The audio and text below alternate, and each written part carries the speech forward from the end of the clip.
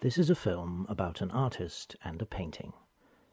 The artist is Marie Bashkirtseff, who was born in Ukraine, then part of the Russian Empire, in 1858, and died in Paris of tuberculosis in 1884.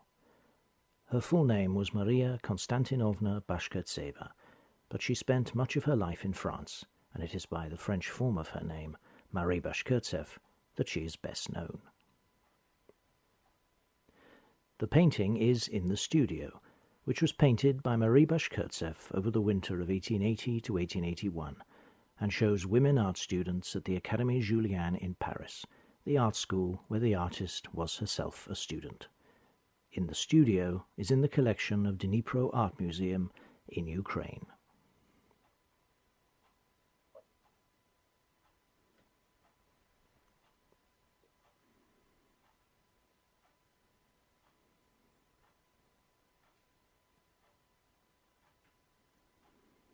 Marie Bashkirtseff was born to parents of the minor Russian nobility at Havrontsy near Poltava in central Ukraine on 24th November 1858, 12th November by the Julian calendar, then in use in territories under Russian rule.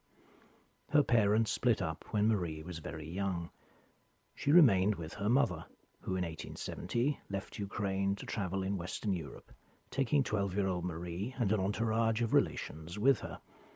They spent time in Germany, Austria, Italy and France before settling in 1871 in a villa in Nice. There, Marie spent her teenage years socializing and traveling, but also following, at her own insistence, a program of study in literature, history, languages, art and music, which was unusually thorough and wide-ranging for a girl of her class and era.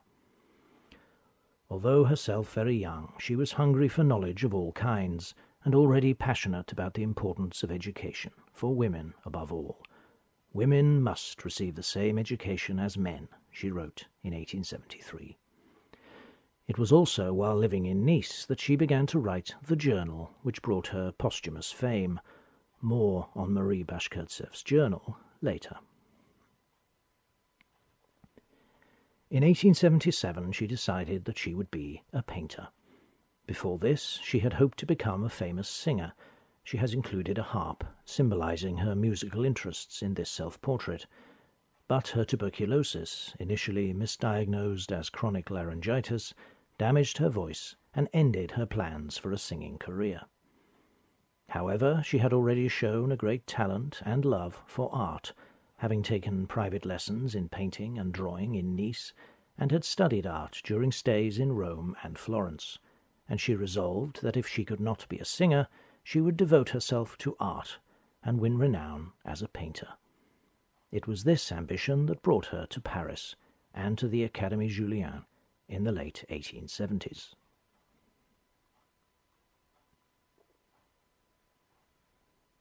The Académie Julian was situated in the Passage du Panorama off the Boulevard Montmartre. It subsequently expanded to other sites in central Paris.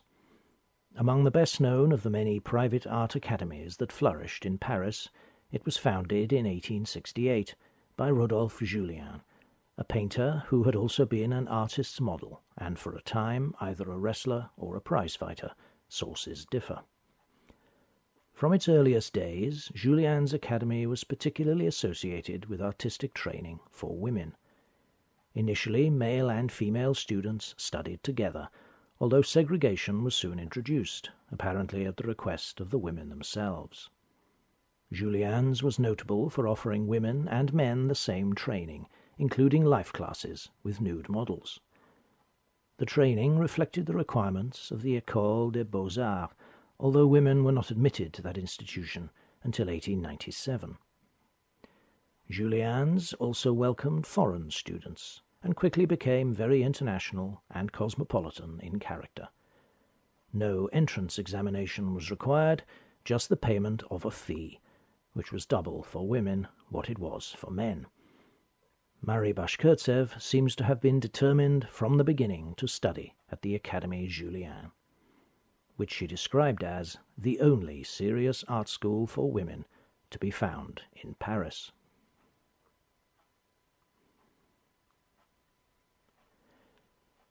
She joined the Académie Julian in October 1877, and during her 7 years there she was highly productive and achieved significant recognition as an artist, exhibiting successfully and winning prizes before her worsening tuberculosis ended her life at the age of 25 in October 1884. She was buried at Passy Cemetery in Paris. Her elaborate tomb was commissioned by the wealthy Bashkirtseff family from the architect Émile Bastien-Lepage, whose artist brother Jules had been one of Bashkirtseff's great artistic influences and closest friends at the end of her life. Jules himself died of stomach cancer at age 36, just a few weeks after Marie's death. Marie died very young, and her family, and most of all her mother, wished to memorialize her as an artistic prodigy, an exemplar of youth, beauty, and creativity, with a life full of promise that was tragically curtailed. Her richly ornamented tomb is a physical expression of this idea. Part of its decorative scheme is a carved list of Bashkirtseff's works that, literally, sets her artistic achievements in stone. The interior contains, alongside her grave, furnishings from her studio, her painting, The Holy Women, and various items commemorating her life. Marie Bashkirtseff's birth and death dates are carved into the facade of her tomb, on urns decorated with butterflies to emphasize the shortness and beauty of her life. But the date of birth is given as 1860 instead of 1858. This was done at the insistence of Marie's mother, who wished the world to think her daughter even younger and thus even more of a prodigy than she actually was. It also concealed the fact that Marie was conceived before her parents were married. The same change was made when Marie's mother edited her daughter's journal for publication.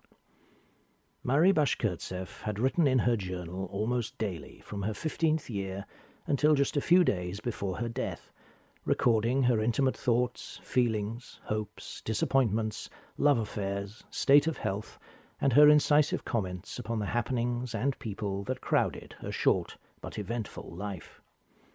She had always intended her journal for publication, and after her death her mother edited all 19,000 manuscript pages into 2 published volumes. Madame Bashkirtseff's editorial interventions were very extensive. As well as changing her daughter's birth date and details of her early life, she rewrote or removed passages which she felt were unworthy of the Bashkirtseff family or of her daughter's memory, or simply presented events in a way which did not suit her. The result, which appeared in French in 1887 and in translations from 1890, was a publishing sensation, and posthumously fulfilled Marie's desire for fame, albeit in a way that was carefully managed by her mother. It was not until the early 21st century that the first accurate and complete editions of the journal, based on Marie Bashkirtseff's original manuscripts rather than her mother's interpretations of them, began to appear. In her journal, Marie Bashkirtseff frequently wrote of her longing for fame. "I was born to be a remarkable woman. It matters little in what way or how. I shall be famous, or I will die," she declared at the age of 17. But her illness left her little time to pursue her artistic vocation, and when she did become famous it was posthumously, as the author of her sensational journal, not for her work as an artist. But that does not mean her artistic achievements should be neglected. Bashkirtseff was not a dabbling amateur or an aristocratic dilettante, but a serious, dedicated, and very productive artist. The catalogue, published to accompany a posthumous exhibition of her work organized by the Union des Femmes Peintres et Sculpteurs, which she had joined in 1883, lists over 100 paintings and pastels, over 200 drawings, and 5 sculptures, although much of her work has since been destroyed or lost. While living in Paris and studying at the Académie Julian, Marie Bashkirtseff came into contact with a very wide variety of people from a range of different social backgrounds, and became more aware of the political, social, and economic conditions around her than had been the case in her earlier years. Among other things, she became a pioneering feminist and a committed advocate for women in the arts. Her journals contain many comments on women's lack of freedom and inferior social position, and the particular difficulties faced by women artists.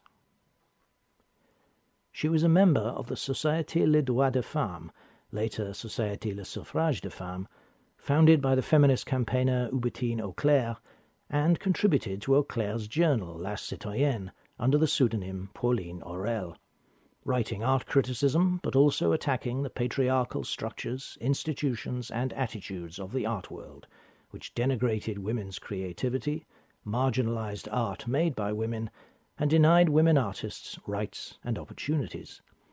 Bashkirtseff not only explored these issues in her writing, she also addressed them through her art. She has not always been well regarded as an artist.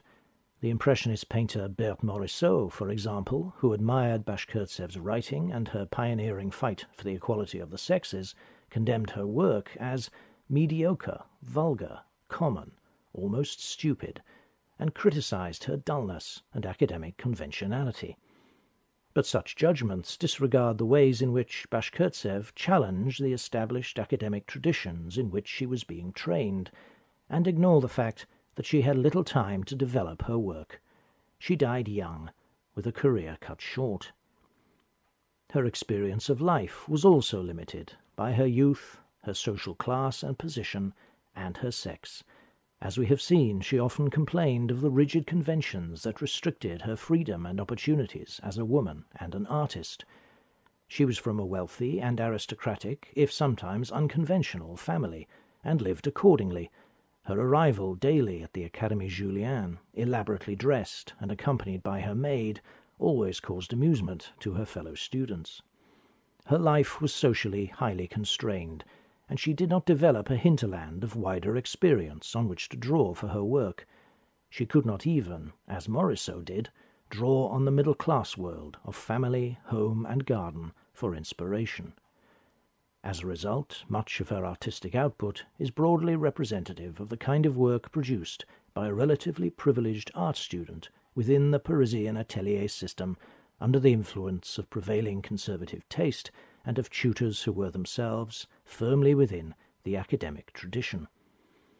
What is interesting about her work is her evidently increasing concern with looking beyond the constraints of her own experience and the limitations of her artistic formation, and her turning to realism and naturalism to inject vigour and relevance into her art.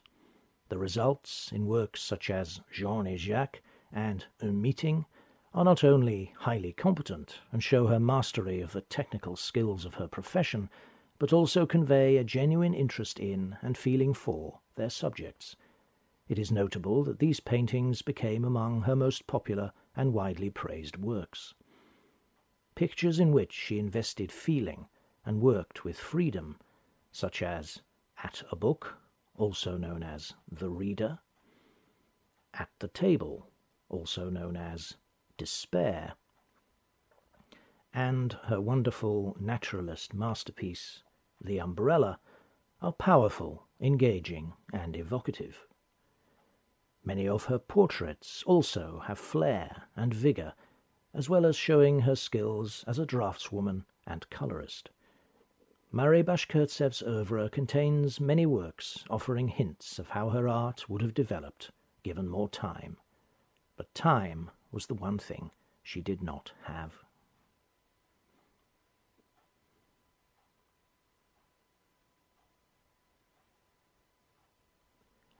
Marie Bashkirtseff began her career stylistically within the mainstream academic tradition of the École des Beaux-Arts, from which institution, of course, as a woman she was excluded, which underpinned the Académie Julian, the Salon, and the path of artistic achievement which she wanted to follow. But her frustration with the restrictions of academicism resulted in increasing friction with her tutors. In April 1883 she records in her journal an argument with her tutor Tony Robert Fleury over her desire to interpret what she saw freely, rather than following the classical conventions of which he was himself a master in such details as drapery. "Are you saying," she protested, "that I, an artist in 1883, have no choice over how I arrange the clothing in my painting?" She believed the academic tradition in painting was the foundation of worthwhile artistic endeavour, but as with all foundations, it was something to be built upon, indispensable but not a constraint to development. "The important thing is to receive a solid and classical education," she wrote in November 1877. "The rest depends on oneself." During 1883 and 1884, the last 2 years of her life, she increasingly rejected formulaic academic approaches. This was partly through a wish to explore and develop her own style, but it was also a result of her increasing social and political awareness. She sought to express in paint the social, political, and cultural critiques expressed in print by Émile Zola, a writer she described as a giant. Her interest in realism thus developed into a commitment to naturalism, which drew her to the works of Jules Bastien-Lepage, who became very close to her towards the end of her life. She sought an art that reflected urban life, the daily life of the suburbs and the streets, as a counterpart to Bastien-Lepage's rural scenes. She had little time to take these aims further in her work, but despite the shortness of her career, she did achieve considerable artistic recognition, not least at the Paris Salon. The Salon, under challenge in many ways by the 1870s and 80s, nevertheless remained the single most significant and influential exhibition of art in Europe for both aspiring and established artists. Bashkirtseff had her first work accepted in 1880 and went on to exhibit in 1881, 1883, and 1884. The painting which she exhibited at the 1881 Salon was a depiction of studio life at the Académie Julian, and it is this work that is our picture in history.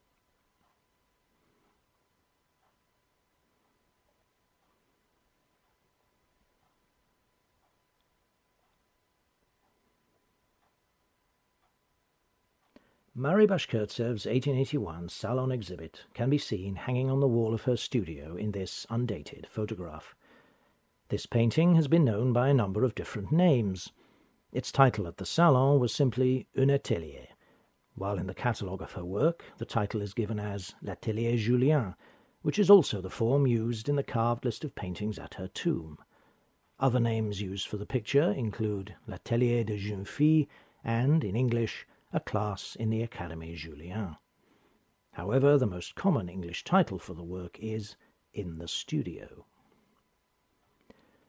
The artist tells us in her journal that this painting was not her idea. In the last weeks of 1880, she had been trying, without success, to decide on a subject to paint for the Salon of the following year. Rodolphe Julien, proprietor of the Académie Julian, said that he would give her a subject that would be a great success at the Salon. His idea was that 2 students should each paint a picture of a class at his academy from 2 different viewpoints.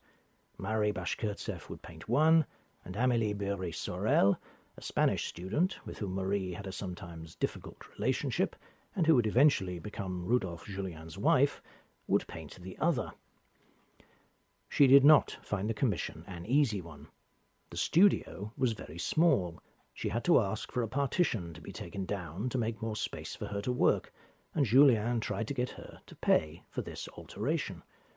She also asked for a screen to work behind, to give herself more privacy when painting in the busy studio, and he tried to make her pay for that as well.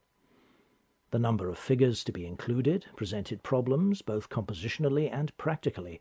It was not easy to get her fellow students to cooperate and pose for her. She also did not like being one of 2 students working on the same theme, noting in her journal, "I'm nervous, and when Amélie is there I can't work. It's embarrassing and irritating to be working on the same subject." In the end, only Marie's picture was finished, although it was much criticized by her tutors, and she was far from happy with it herself. As for Amélie Bery-Sorel, she was so dissatisfied with her picture that she refused to allow it to be exhibited. In the studio is not a small picture, at 1.5 meters tall and nearly 2 meters wide, but it creates a feeling of congestion, of a small space crowded with figures and busy with activity. Amid a tangle of easels and brushes, the students are painting a young boy posing as John the Baptist. This is a life class. It is possible that early sketches for this painting included a nude adult model. In her journal for 4th January 1881, Bashkirtseff writes that when she showed such a sketch to Imbert de Saint-Amand, a French diplomat and writer who was one of her suitors, the naked model absolutely shocked him. Bashkirtseff herself had no problems with nude models of either sex, and relished the challenge of drawing and painting the nude. If she originally planned to include a nude model and then decided against it, it was perhaps because she did not want to risk the picture being criticized as an unseemly one for a woman artist to paint for exhibition. A child model as John the Baptist was a safe choice, although Bashkirtseff did not like the figure she ended up with, writing that if it had been for one of her weekly exercises, she would have scraped it off. It's common and lacks character, the worst thing in the picture.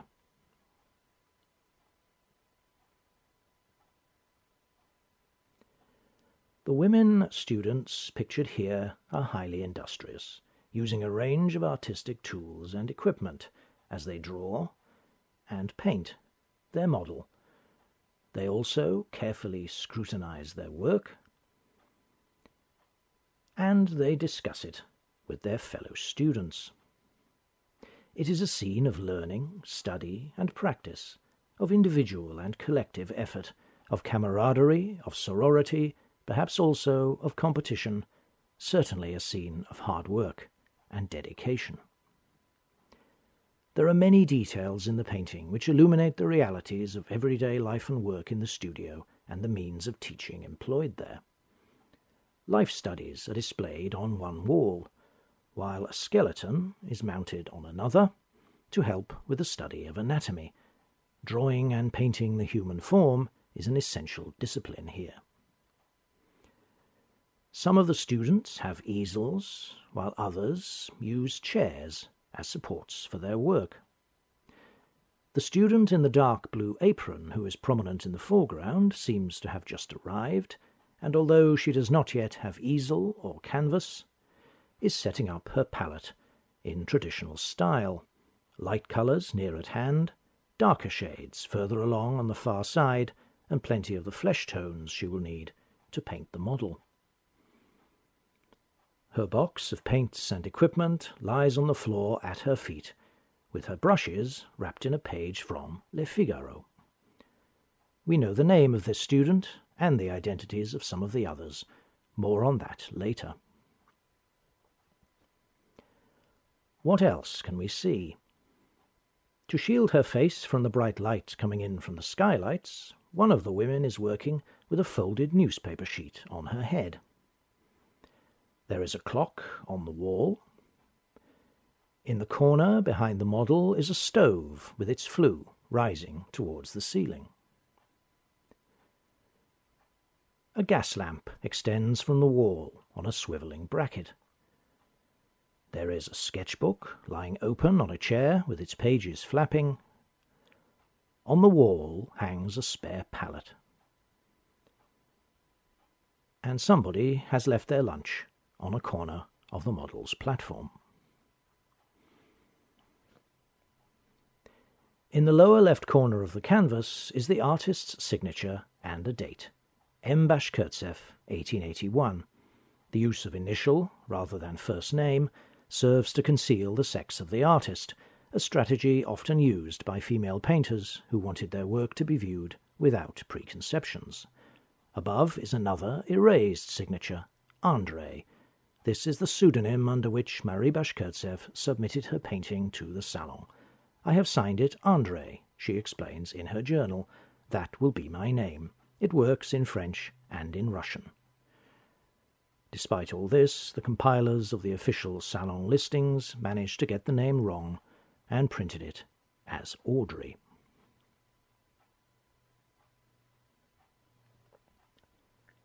In the studio is painted in oils on canvas with flat areas of colour, modelled with a combination of smooth, thin washes, robust modelling of forms, and details shaped by small strokes of a fairly dry brush. Overall, it has the smooth finish typical of the academic style of painting favoured at Parisian art schools and at the Salon. No rough brushwork or bare canvas here. The light is even, with no strong shadows. The brightest area is around the model. The colour palette is a fairly restricted one, almost sombre, which is typical of Bashkirtseff's work and of the realist school to which she belonged. The handling of the colour is highly accomplished. Despite the subdued tonal quality of the painting, there is nothing dull or monotonous about it. The colour is exactly what it needs to be, and exactly where it needs to be.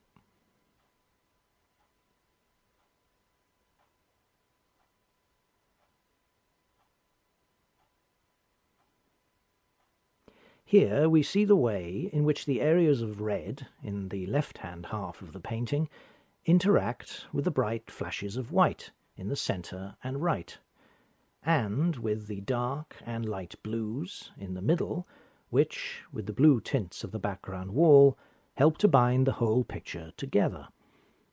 The positioning of darker figures in the foreground and towards the edges, with lighter figures grouped behind them and framed by them, not only increases the viewer's sense of looking into a three-dimensional space and being drawn into it, but leads the gaze towards the heart of the studio, increasing the viewer's engagement with the busy scene depicted.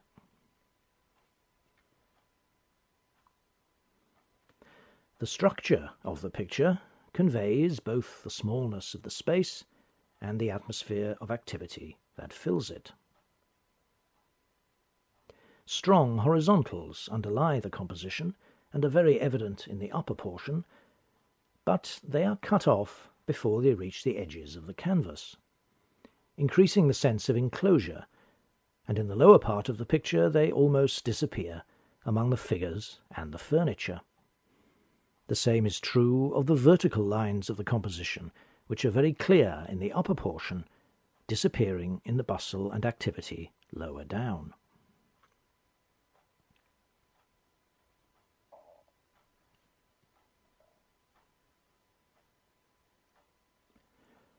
The lines of the floorboards, receding according to perspective, draw the viewer's gaze into the scene and create three-dimensionality, but also emphasize the clutter of the scene, as so little of the floor is visible.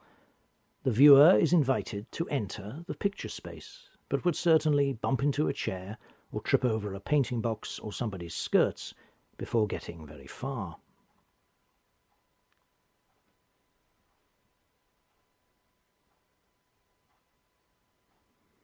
We know from Bashkirtseff's journal that she struggled with the composition of the picture and with the perspective, and that she was dissatisfied with the final outcome. But what she created was a highly successful painting, which conveys the sense of a cluttered and busy scene, but also an ordered one, organized towards a particular purpose.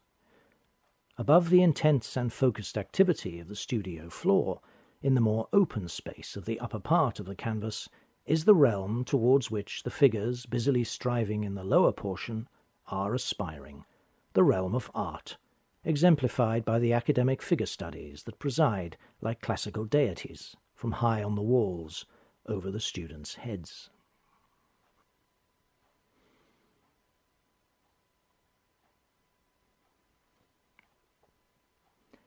And who are the students?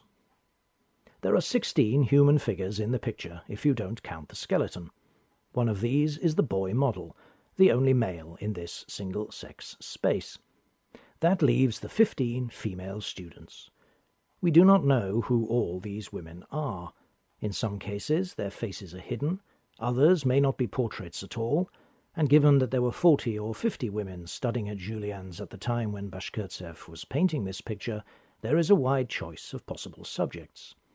However, the identities of 4 of the students can be confirmed, from Bashkirtseff's own account in her journal and from other sources, notably an article published in 1907 by Marie Bashkirtseff an English artist and a contemporary of Bashkirtseff at the Académie Julian.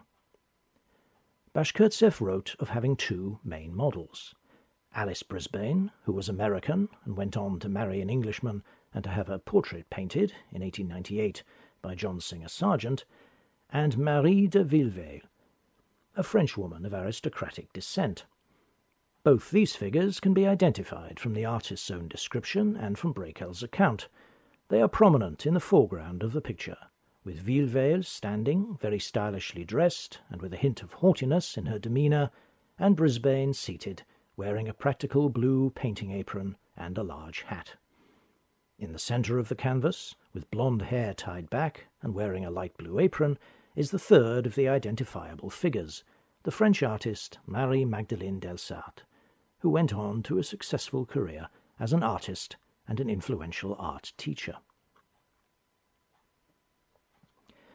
The prominent figure of Alice Brisbane is sometimes described by commentators on this painting as a self-portrait by Marie Bashkirtseff. This is entirely incorrect. The artist has indeed painted herself into the picture, but not in the centre and not with her face visible. On the contrary, she is the figure on the far right-hand edge of the canvas, alone and with her back to the viewer.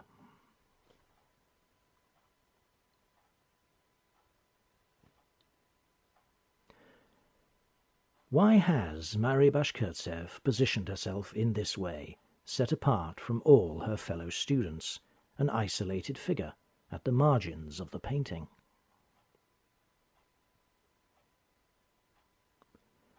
As she worked on this picture, she knew herself to be very ill, and was increasingly certain she did not have long to live. Death was a constant reality for her. In January 1881, thinking about the skeleton in the studio, she wrote, "A skeleton is in me, too. We all end up like that. Horrible nothingness." She has so placed herself in her painting that the skeleton is suspended directly above her head, so that death is literally hanging over her. Higher up on the wall hangs the clock, reminding her that her life is ticking away.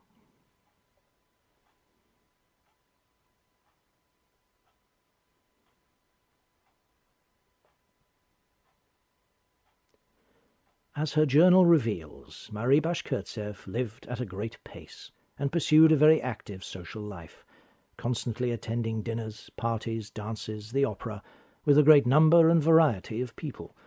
But her writings also bear witness that she often felt lonely and isolated. From a very young age she believed she had a destiny, a call to greatness, which others did not understand. Her relationship with her family was difficult. She felt true friendship to be unattainable. She never found lasting love or affection. Her increasing deafness, a consequence of her tuberculosis, cut her off from human society, and her worsening illness was a doom that came between her and those around her.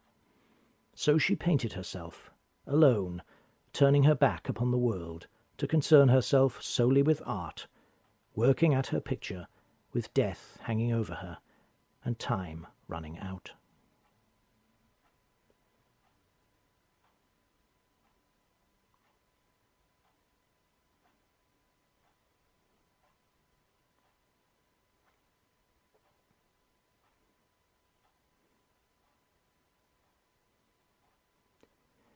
In the studio was well received at the 1881 Salon. Marie herself was happy with its location and its appearance, writing in her journal that she was astonished that the picture looked so good. It's not good, but I was expecting a true horror, and instead it's nice. Reviewers noted the excellent finish of the picture and praised the expressiveness of the faces, the skilful handling of the figures with their varied postures and sense of movement, and the high standard of the design and the colouring. Marie noted with pleasure that she received many great compliments from people who understood painting, and thus recognized her accomplishment. Seeing a fair-sized picture with a number of people in it, They find it very acceptable, she wrote. After the Salon closed, Rodolphe Julian did not, as he had suggested he might, claim the painting for himself, so it came back to Marie Bashkirtseff's studio, where it seems to have remained until her death. After Marie died, her paintings and other artworks came to her mother, who in 1908 donated most of them to the Russian Imperial Museum in St. Petersburg, today the State Russian Museum. During the 1930s, many were redistributed to museums in Ukraine, where, during the Second World War, a large number of them were lost, stolen, or destroyed. It is estimated that more than 100 of her works disappeared in this way. In the studio, however, survived and remains in the collection of Dnipro Art Museum in Ukraine, one of just 3 of her paintings to remain in the land of Marie Bashkirtseff's birth. Why is this painting important? Partly because it is a significant survival from the much depleted oeuvre of an artist who, although relatively obscure today, was one of the most famous women of her era. It is also an important first-hand record of a women's art studio from the late 19th century, a period of great importance in the history of women artists and women's art education. The art studio was, for Marie Bashkirtseff, a realm apart from ordinary life, in which only art and the individual artist mattered. When she started her studies at the Académie Julian, she wrote, "All distinctions disappear in the studio. I have neither name nor family. I'm not my mother's daughter. I am myself, an individual, with art in front of me. Art and nothing else. I feel so happy, so free, so proud." In the studio, with its depiction of women art students at work, brings together the 2 most deeply felt causes of Marie Bashkirtseff's life, the pursuit of art and the struggle for women's rights. She believed women had a right to obtain artistic training, to master artistic skills, and to establish artistic careers. She wanted to bring down the barriers that prevented women artists from achieving their ambitions. Slowly, those barriers were beginning to come down during her lifetime, and this painting is both evidence of that change and an eloquent argument in favor of it. The women in her picture are not decoratively and unproductively posed, nor are they idealized. They are real women artists, working hard at the profession of art, their profession, making its tools and spaces their own, using their gaze and their skills to create their art. They demand to be taken seriously. That is why this painting mattered when Marie Bashkirtseff painted it, and why it continues to matter today.